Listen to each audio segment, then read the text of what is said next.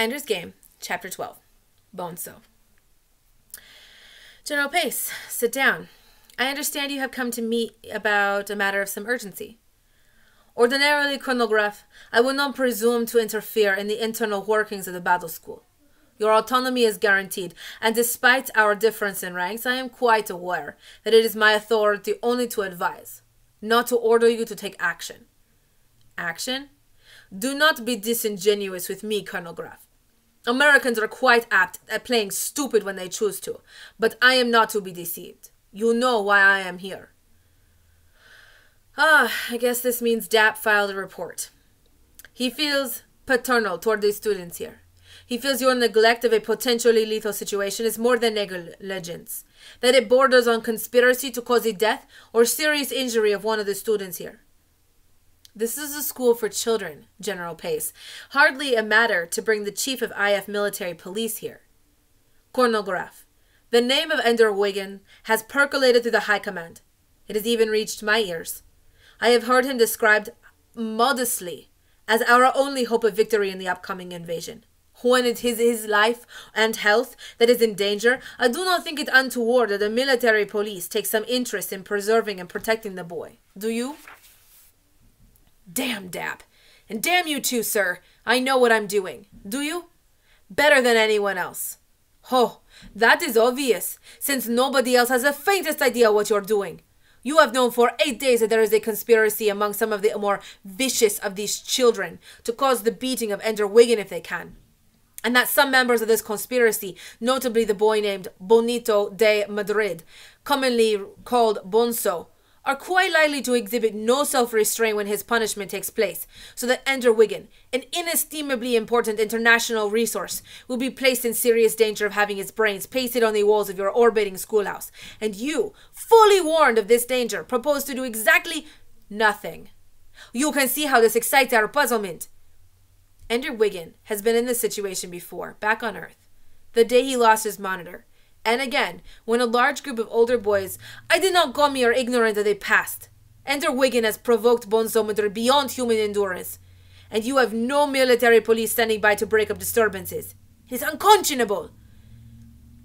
When Ender Wiggin holds our fleets in his control, when he must make the decisions that bring us victory or destruction, will there be military police to come save him if things get out of hand? I fail to see the connection. Obviously. But the connection is there. Ender Wiggin must believe that no matter what happens, no adult will ever step in to help him in any way. He must believe to the core of his soul that he can only do what he and the other children work out for themselves. If he does not believe that, then he will never reach the peak of his abilities. He will also not reach the peak of his abilities if he is dead or permanently crippled. He won't be. Why don't you simply graduate Bonzo? He's old enough. Because Ender knows that Bonzo plans to kill him. If we transfer Bonzo ahead of schedule, he'll know that we saved him. Heaven knows Bonzo isn't a good enough commander to be promoted on merit. What about the other children? Getting them to help him? We'll see what happens. That is my first, final, and only decision. God help you if you're wrong. God help us all if I'm wrong. I'll have you before a capital court-martial. I'll have your name disgraced throughout the world if you're wrong. Fair enough, but do remember, if I happen to be right, to make sure I get a few medals. For what? For keeping you from meddling. Ender sat in a corner of the battle room, his arm hooked through a handhold, watching Bean practice with his squad. Yesterday they had worked on attacks without guns, disarming enemies with their feet. Ender had helped them with some techniques from gravity personal combat. Many things had to be changed, but inertia in flight was a tool that could be used against the enemy as easily in Nolo as in Earth gravity. Today, though, Bean had a new toy. It was a deadline, one of the thin, almost invisible twines used during construction in space to hold two objects together. Deadlines were sometimes kilometers long. This one was just a bit longer than a wall of the battle room, and yet it looped easily, almost invisibly, around Bean's waist. He pulled it off like an article of clothing and handed one end to one of his soldiers. Hook it to a handhold and wind it around a few times. Bean carried the other end across the battle room. As a tripwire, it wasn't too useful, Bean decided. It was invisible enough, but one strand of twine wouldn't have much chance of stopping an enemy that could easily go above or below it. Then he got the idea of using it to change his direction of movement in midair. He fastened it around his waist, the other end still fastened to a handhold, slipped a few meters away, and launched himself straight out. The twine caught him, changed his direction abruptly, and swung him in an arc that crashed him brutally against the wall. He screamed and screamed. It took Ender a moment to realize that he wasn't screaming in pain. "Did you see how fast I went? Did you see how I changed direction?" Soon all of Dragon Army stopped work to watch Bean practice with the twine. The changes in direction were stunning, especially when you didn't know where to look for the wire. When he used the twine to wrap himself around a star, he attained speeds no one had ever seen before. It was 21:40 when Ender dismissed the evening practice. Weary, but delighted at having seen something new, his army walked through the corridors back to the barracks.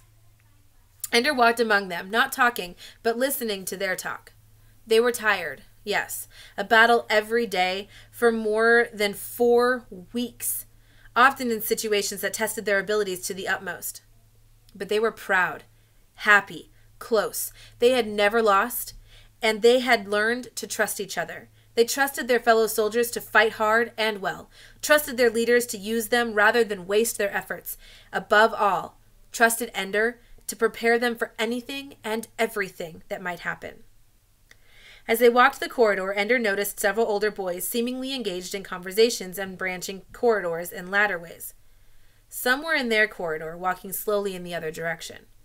It became too much of a coincidence, however, that so many of them were wearing salamander uniforms, and that those who weren't were often older boys belonging to armies whose commanders most hated Ender Wiggin. A few of them looked at him and looked away too quickly. Others were too tense, too nervous as they pretended to be relaxed. What will I do if they attack my army here in the corridor? My boys are all small, young, and completely untrained in gravity combat. When would they learn? "Ho, Ender!" Someone called. Ender stopped and looked back. It was Petra. "Ender, can I talk to you?" Ender saw in a moment that if he stopped and talked, his army would quickly pass him by, and he would be alone with Petra in the hallway. "Walk with me," Ender said. "It's just for a moment." Ender turned around and walked on with his army. He heard Petra running to catch up. "All right, I will walk with you." Ender tensed when she came near. Was she one of them? One of the ones who hated him enough to hurt him? "A friend of yours wants me to warn you. There are some boys who want to kill you." "Surprise," said Ender. Some of his soldiers seemed to perk up at this. Plots against their commander were interesting news, it seemed. "Ender, they can do it. He said they've been planning it ever since you went commander." "Ever since I beat Salamander, you mean?" "I hated you after you beat Phoenix Army too, Ender." "I didn't say I blamed anybody." "It's true. He told me to take you aside today and warn you on the way back from the battle room to be careful tomorrow because—" "Petra, if you had actually taken me aside just now, there are about a dozen boys following along who would have taken me in the corridor. Can you tell me you didn't notice them?" Suddenly her face flushed. "No, I didn't. How can you think I did? Don't you know who your friends are?" She pushed her way through Dragon Army, got ahead of him, and scrambled up a ladderway to a higher deck. "Is it true?" asked Crazy Tom. "Is what true?" Ender scanned the room and shouted for 2 roughhousing boys to get to bed. "That some of the other boys want to kill you."